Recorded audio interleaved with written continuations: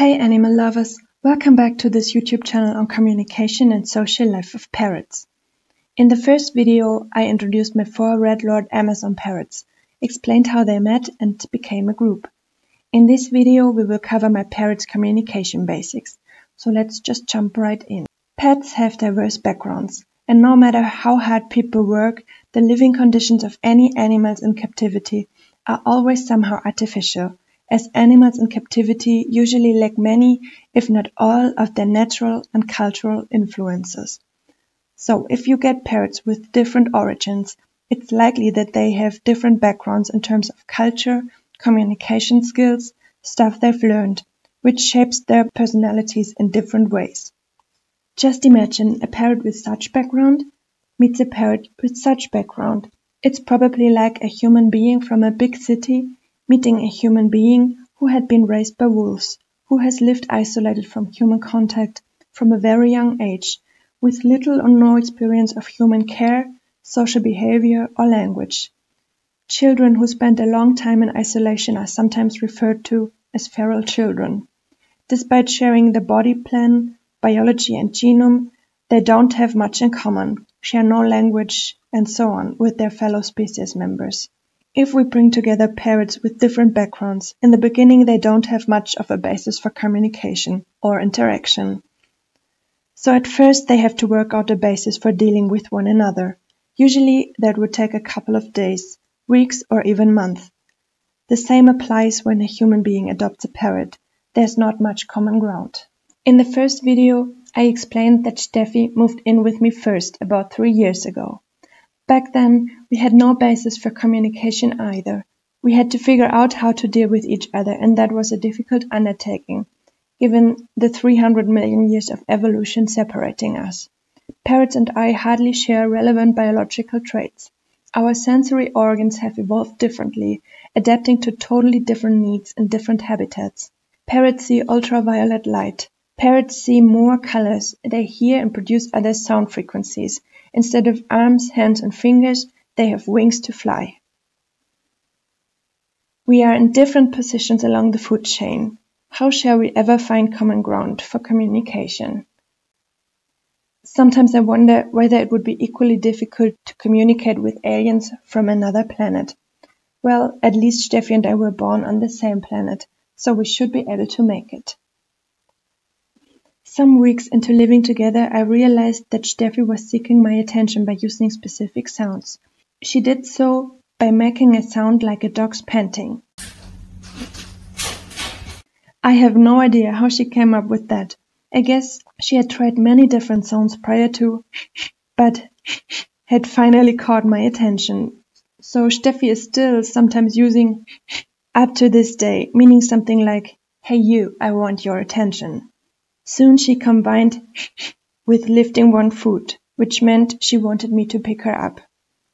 Also, she combined with pointing her beak at certain things, which meant that she wanted what she was pointing at.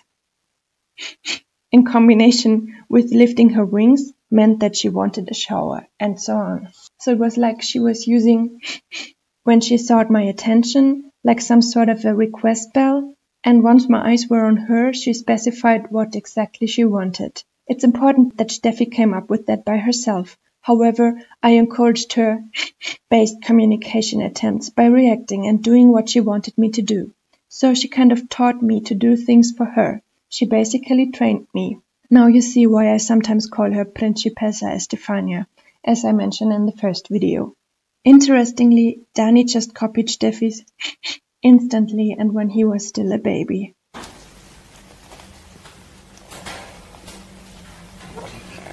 Also, after caught my attention, he specified what exactly he wanted, so he joined the communication pattern Steffi and I had developed. For several months, Pippi and Jenny had somehow different approaches. As I mentioned in the first video, they have a different background. When they sought my attention, they tried many different sounds, including squawking, which I ignored, of course, because I didn't want to encourage ear-deafening noise in my house. After 5 months together, Pippi suddenly began to use too.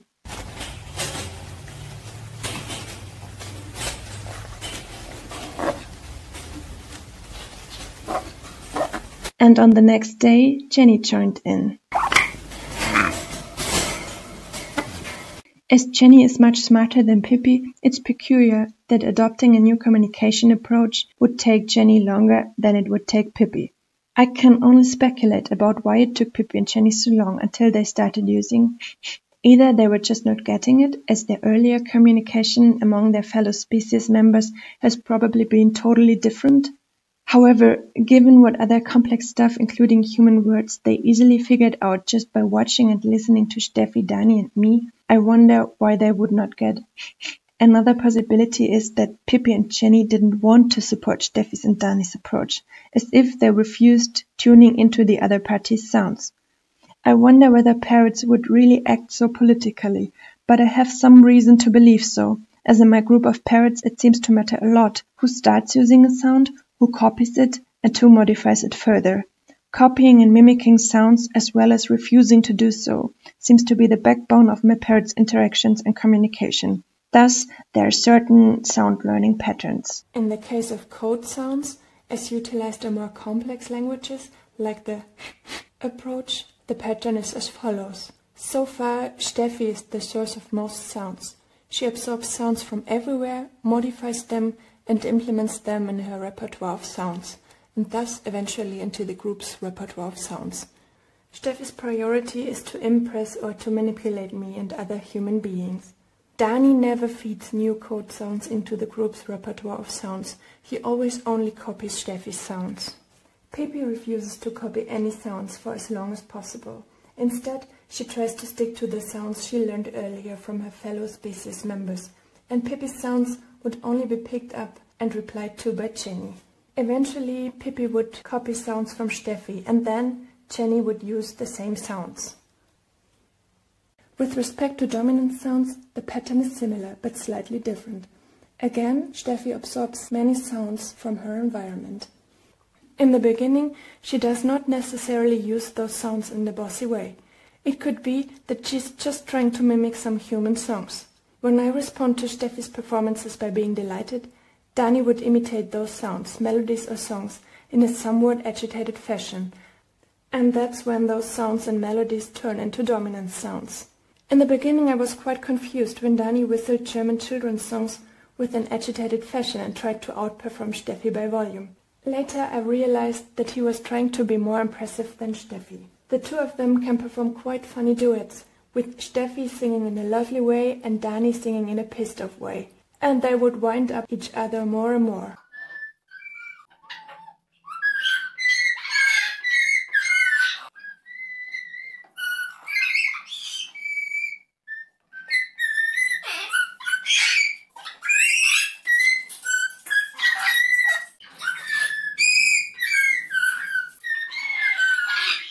Sometimes other parrots visit us, and sometimes we visit other parrots. Dani would then pick up sounds from other dominant parrot individuals. If they tried to impress Steffi or me, he would try to outperform any potential rivals with their own dominant sounds at the highest volumes Dani could produce. So he demonstrates that he can be loudest. Others are not supposed to challenge him, otherwise he gets angry. He must have the final say. He doesn't care if the rival is a fellow species member or a macaw. Sometimes he reminds me of the small dogs which bark at other animals several times as big as the dogs. Pippi is copying dominant sounds from both Dani and Steffi and from other dominant individuals. Pippi is not very agreeable. Instead, she's quite forward and resists as much as possible against Dani's bossy behavior. However, she never really challenges him. Jenny would mostly only support Pippi's position through echoing Pippi. In their repertoire of sounds, there seem to be different sound clusters for certain occasions and moods. As far as I can tell, many of my parrot sounds can be put into those categories. There are several good mood sounds,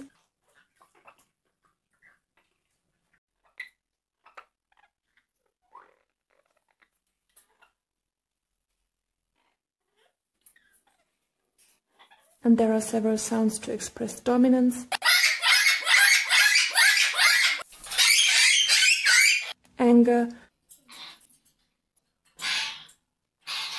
frustration, playfulness, a cuddly mood, and so on. The sounds can merge into one another, so concern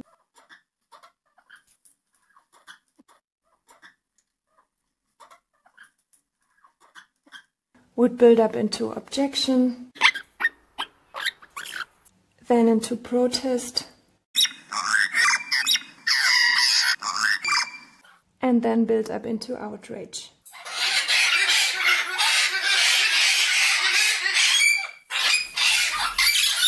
Sounds of outrage can then deflagrate or turn into sounds of dominance. Those sound clusters in their repertoire of sounds are the common basis my parrots came up with after a few weeks of living together. Most of it goes back to Steffi and to what Steffi absorbed from her environment. So those sounds are highly variable. In another group of parrots, the basic sounds can be totally different. On top of that, there are ways to express more specific things, such as agreement or disagreement, greetings, and indifference, which evolved from those basic sounds. And the longer my parrots live as a group, the more complex the communication gets. Over time, they developed ways to express very specific things, like some sort of a name for me. Here you can hear the sounds that label me. I can't tell whether it really is a name for me or just an announcement like, "Now we're gonna have fun." Anyways, these sounds are exclusively linked with me. The birds use them in no other context. First you hear Jenny vocalizing, then you hear Dani and Steffi vocalizing too, whereby Steffi's sounds overlap Dani's sounds. Again Jenny, and Steffi and Dani. Whenever one of them hears or sees me, they would announce me. And in case they are very noisy, they would tell each other to shut up, because I never enter their room when they are very loud, because I still don't want to encourage an ear-deafening noise competition. Interestingly, there are sounds only girls would make. They tend to command and manipulate others. They want to be cared for. If they are hungry, they tend to ask and beg for food. Accordingly, there are sounds boys would make. Boys appear much more direct and straight. They wouldn't ask for food, but just go to the feeding bowl and eat. They chat much less, it seems. However, when they engage in a chat, their priority seems to be about letting the environment know how important they are. For each sound, there are different group learning patterns. How new sounds enter the group's repertoire of sounds can be an indicator of what's going on in terms of group dynamics and politics. Over time, their common repertoire of sounds continues to evolve. As I mentioned in the first video, parrots' brains are configured for living in groups. In such groups, there's a lot going on. There's a lot of social jabber, babble, sound propagation, and sometimes noise. In my group, there's like a constant group broadcasting. Each member constantly broadcasts and constantly receives others' broadcasts. It's like each one is a radio and constantly sends stuff out to the group or certain individuals. At the same time, they constantly receive other sounds. They are constantly on air and constantly on standby, receiving what's going on with the group. If, for instance, in a chat someone expresses a concern, then those sounds of concern would be picked up and repeated by each member of the group, for as long as the members are concerned. In the next moment, the concern sounds could merge into outrage sounds, which could then continue for minutes, but could also be ended abruptly by Dani trying to silence everyone via dominance sounds. And Dani's dominance sounds, you may have guessed it, may or may not be accepted by the others. If not, Dani could evoke complaining sounds, or he could evoke other sounds of dominance, and then of course engage. I think a group of parrots would only be silent when the parrots sleep, when they clean their feathers, and when they want to remain unnoticed, as they are up to something that might displease others. Brief side note here, whenever your group of parrots goes quiet, you should get up immediately and check what they are doing. For as long as they chat loudly, you can stay relaxed. So during chatter, there are distinct sound propagation patterns, which oftentimes turn into complex sound propagation networks. It matters who begins, who replies, and who changes the chatter's direction. Sometimes it seems like each member must comment on each subject or topic in some way. Things happen very fast. Within a few seconds, a serious incident could rise and be settled.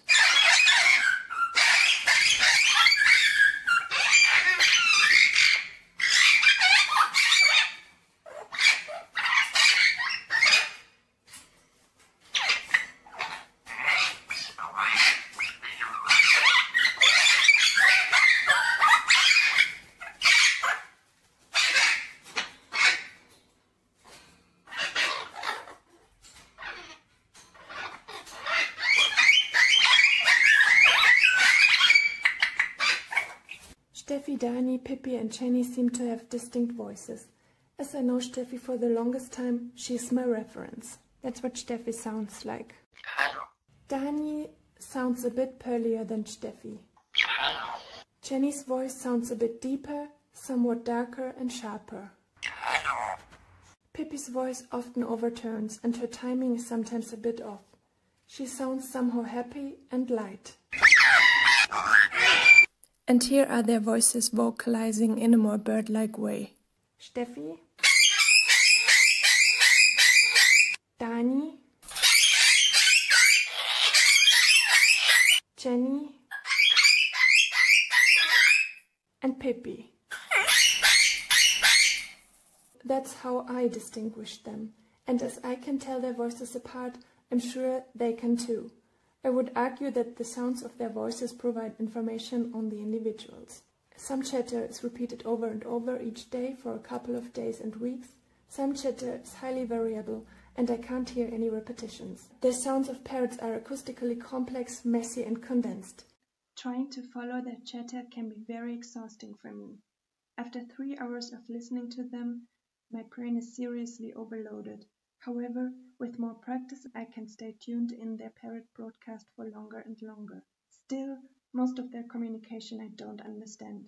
As I am human, I am limited by my human hearing and human vision, and I am affected by human thinking patterns, which, as you may remember, are shaped by 300 million years of separate evolution, different adaptations to totally different environments and different positions along the food chain. So my perception clearly is a bias regarding those parrot communication basics I just introduced. Another bias is that I and the sounds of my world influence them a lot. The sounds I understand are the ones they also use when they communicate with me. There are many more sounds that I can't really put in categories. Sometimes I can't even interpret the context. But despite my human background, biases and limitations, I can still report what I observe. Of course, I can't tell whether my parrots display natural behavior, as they were all bred in captivity, and I can't tell either whether their fellow species members in the wild would set up similar communication patterns. You may remember the different origins of the four birds, with Steffi having been quite isolated early in her life, with a strong human imprint, just like a feral child. Pippi and Jenny have been surrounded and socialized by many fellow species members, and Dani was socialized by feral child Steffi and others. However, these patterns seem to work for all four of them, and they also run when my parrots interact with other parrots. So I would assume that the just explained basic communication patterns agree with the biology and thinking capacities of many of those Central and South American parrots. The components: individual voices and flexible allying. A group of parrots has a common repertoire of sounds, similar to the word pools humans have. There are different sounds for different situations and moods. Sounds can be picked up everywhere and at any time. A group's repertoire of sounds constantly evolves. There's constant chatter and very fast exchange of information. There are highly variable sound propagation strings and networks. And there are also code sounds, which seem language-like, like my name. With those ingredients, my parrots set up an efficient communication that helps them to organize their relationships, exchange information, conspire, manipulate each other and others, and establish a collective existence, providing both space and platform for everyone who tunes in. Not bad for a very young group of parrots. I would bet that their wild fellow species members have way more incredible communication patterns due to their high intelligence, their collective learning culture, and long-term transfer of communication patterns across generations. But that's pure speculation. Nobody knows what and how wild parrots chat with each other. However, if a very young group of parrots in captivity has such potential and develops such cool patterns, why shouldn't their wild counterparts perform at least equally? Thank you for watching and see you next time.